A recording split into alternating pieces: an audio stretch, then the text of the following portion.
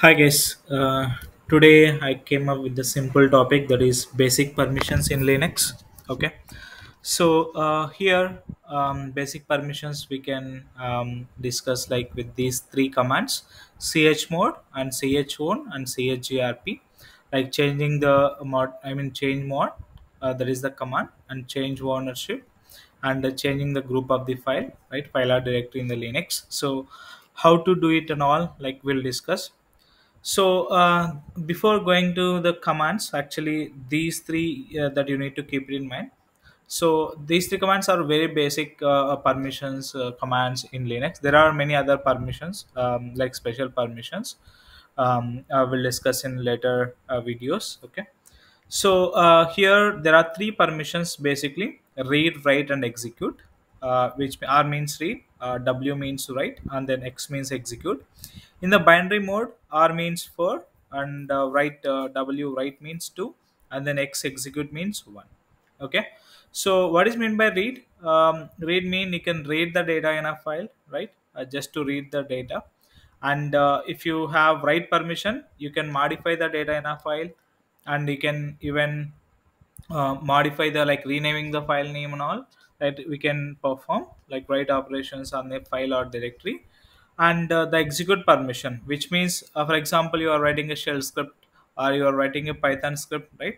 So any script or anything, any file that you wanted to execute, for example the commands which you're gonna run. So for example chmod itself is a command. So you should have execute permission for this command. Then only you should be able to run, right? So whenever you have the execute permission, then only you should be able to run the commands, otherwise you cannot run. Okay. So here you also need to keep it in mind: plus means adding the permissions, and minus means removing the permissions, and equal to means assigning the permissions whichever you want. Okay. So here and one more, like a user means owner of the file, that we can just show it with the u. Okay.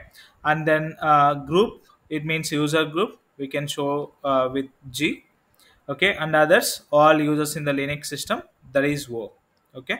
And when we can call a, it means all user group and others, right? User means owner of the file, and g means group of the file, and others means all the users in a system, actually all users in a system. So there are 100 users. What are the permissions that you apply for others? So it will applicable for all the users present in the system. Okay. And a means all, actually we can keep a also, like user group and others. For everyone we can, if you want to provide same permissions, we can use a. So there are two methods actually, using these two methods, like simple method and then binary method, we can provide permissions. One is simple method and another one is binary method. Let's talk about simple method first. Okay. Simple thing like chmod, the command is here chmod. We can provide permissions, and then the file or directory you can mention. Okay. So let's write a let's go to practical stuff so that you will understand better. Okay. So ls hyphen l to see the long list, right? So for example, for kernel.txt is a file here. So here you can see read write permission for the owner, and only read permission for the group, and then only read permission for others, right? So this is the owner of the file, and this is the group of the file. The user itself will be a group here, right? So for example, I want to provide execute permission for the owner, and write permission for the group, and also write permission for others. Okay. So how to provide chmod? So u means user. If you want to add the permission, we need to use plus, right? So we need to add execute permission for the user, comma, and for the group I want to add the write permission, and for others I want to add the write permission. Even you can use go plus w also, you can give it instead of giving this go plus w. It means for group and others it will provide write permission. Okay. So here I am giving the file name, that is kernel.txt. Okay. So this is the file. Now if you observe the file here, you can see this is the file, right? So read write execute permission we added, and write permission for the group, and write permission for others also it is added. So this is how you can just add the new permissions for the file. okay, without disturbing like any permissions. For example, I wanted to remove the write permission for the others, write permission for group also. How to remove it, right? So chmod for group I wanted to remove, remove means minus, right? So and then the permission is w, and then for others also I wanted to give o minus w, it means write permission removing, right? So go minus w also you can give, that is also possible, okay? So kernel.txt, the file name I'm giving it here, and let's observe. You can see the write permission got removed, right? So this is how you can add the permissions, you can remove the permissions for any file, even for directory, okay? And now I wanted to actually assign the permissions. Okay, so for example, chmod for user, I want to assign read and write permissions. For group, I want to assign read permission. Okay, and for others, I want to assign a read permission. Again, you can give combination of go equal to or also you can give, that is also possible because same permission we are giving it here, right? So we can give the file name here, just give enter. You can see for this read write permission we were able to add. It means u equal to rw, g equal to r, o equal to r. Okay, even like chmod ugo equal to rwx, it means for user rwx permissions, for group rwx permissions, for others also rwx permissions. This is also one way of giving the permissions, right? You can see all the permissions applied here. So this is how you can, equal to means it is assigning, it will not add or remove, I mean it will remove if there are any existing permissions, or else it will add it. So plus means only adding the permission, minus means removing the permission, right? So you're clear with it. So plus means adding, minus means remove, and then equal to means assigning the permissions. ugo, u means user and g means group, o means others. Even you can give a also. For example, chmod a equal to rw or else rx. Okay, a equal to rx means read and execute permission. Okay, so and then the file name. Okay, so just give file name here. Okay, so just give ll, you can see rx, right? So here you need to know one thing. See guys, if you want to have write permission, you definitely should have read permission. Without read permission we cannot write the data, right? So if you want to write permission, definitely you should have read permission. Even if you want to execute permission, if you want, definitely you should have read permission on that file. Okay, so if you want to like just read permission required, if you want to I mean if you want to provide write permission or execute permission, by default read permission required. So Rx is possible, RW is possible. Okay, RWS is also possible. Without write permission, we can also execute the command. Without write permission, we can also execute the command. These are the few rules that you need to keep it in mind. Okay, so that is how you can add the permissions, you can remove the permissions, you can assign the permissions. Okay, you see in even a equal to, right? So this is also one way of doing it. Now I'll tell you like what is binary mode. Binary mode, it's very easy one. So for example, chmod, you can give same method like permissions here, and then file or directory. So in this method, you no need to keep these two things in your mind. Okay, you just need read for 4, write for 2, and then execute means 1. Okay, so for example, I want to provide all permissions for the owner. Okay, owner means it's a u, right? So u equal u, it means we are giving chmod. First one is ugo, and then the file or directory we can keep it, right? So here chmod for user, I want all the permissions. Okay, so for user I want all the permissions. How to provide all the permissions here, right? So 4 to 1, it means what? 4 to 1. 4 to 1 means 4 plus 2 plus 1, it is 7, right? So we can give 7 here.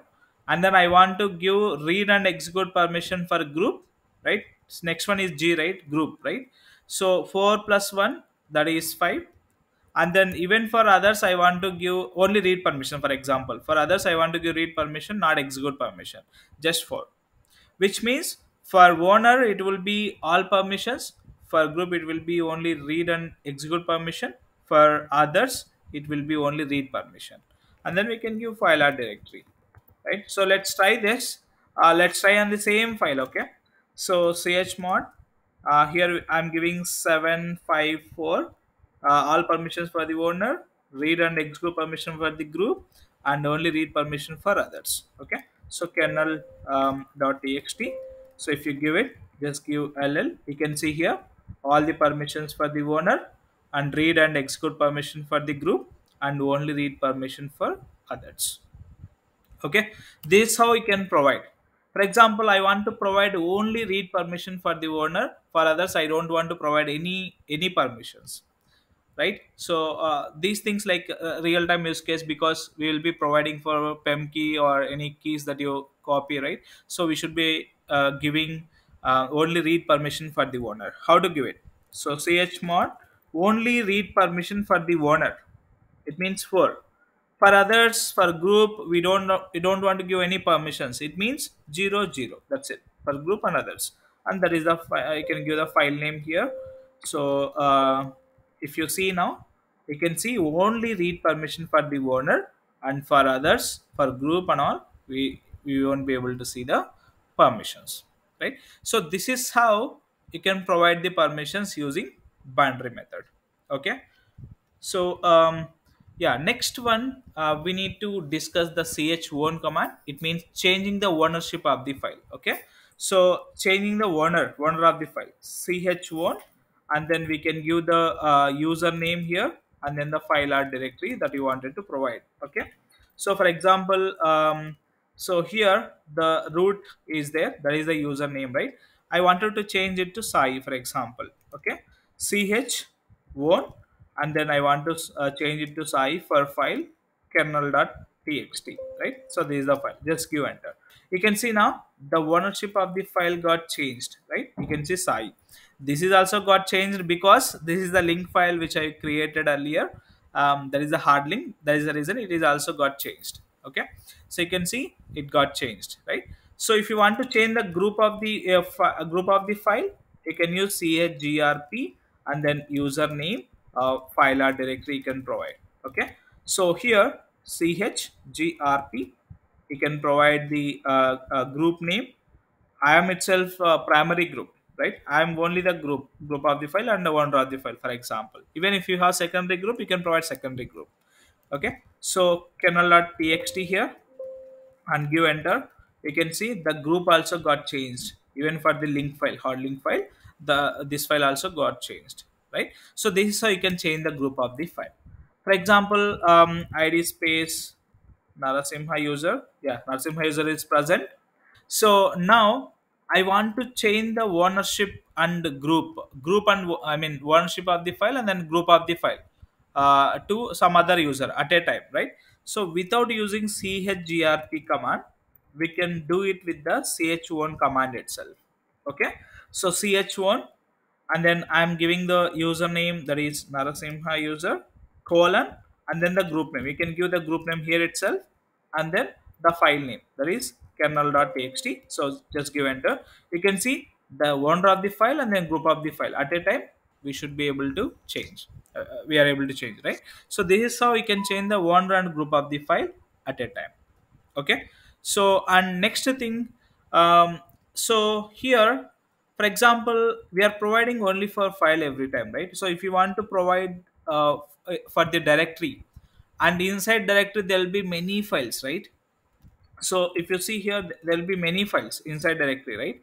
So in that case, how you provide the permissions? If you want to apply same permissions, if you want to change the ownership, if you want to change the group, how you change it? Okay, there is a capital R, that means recursive. That means recursive. Option capital R means recursive. Okay, so using recursive, we can change it. For example, you are installing something in the system inside /opt. So how you provide all the permissions there? So I'll show you a simple thing. For example, I'll say like Tomcat I download, Tomcat Apache Tomcat I'll download. Okay, and then I'll actually provide permissions. So the tar.ggp I'm taking it here, copy link address, and here I'm downloading, cd slash opt. Inside opt I'm doing it. Okay, so here I'm curl call command option capital O or wget command. Anything you can use it. Okay, wget command if you are using, there should be some other options we might need to provide. That's the reason I'm just giving curl option capital O and then the link of the file from the internet. So this got downloaded.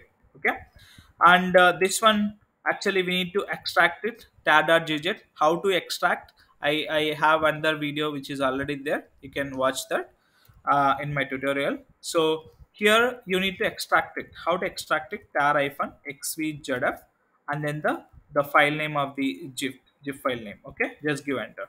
So we're able to unzip it. So this is the directory here, and if you see here, this is the root again, right? For example, I want to create the user tomcat. Okay, and I want to change the ownership of this file and the permissions of this file. Okay, so if you see here, these are the permissions, and if you go to inside Apache directory, and if you see here, all the permissions are different, right? So I want to provide 700 permissions. It means for owner, I want to provide all the permissions. For group, I don't want to provide any permissions. For others also, I don't want to provide any permissions. Okay. So in this case, what you need to do?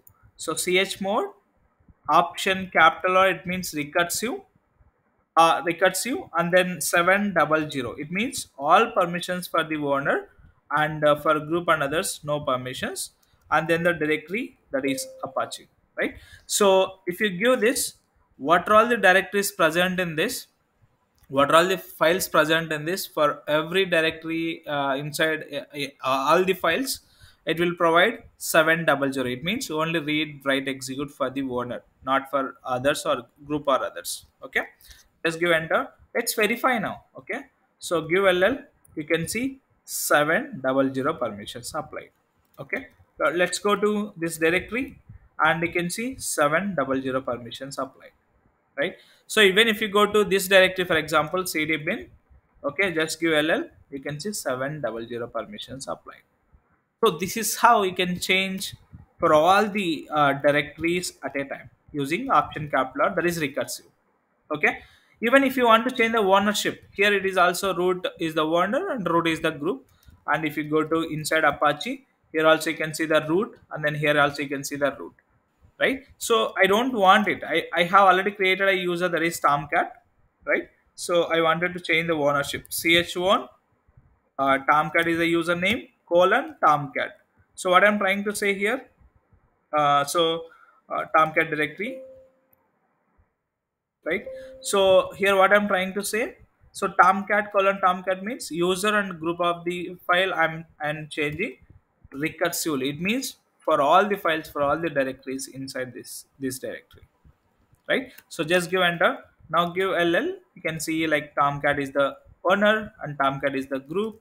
And if you see inside Apache tomcat, you can see tomcat is the owner and tomcat is the group, right?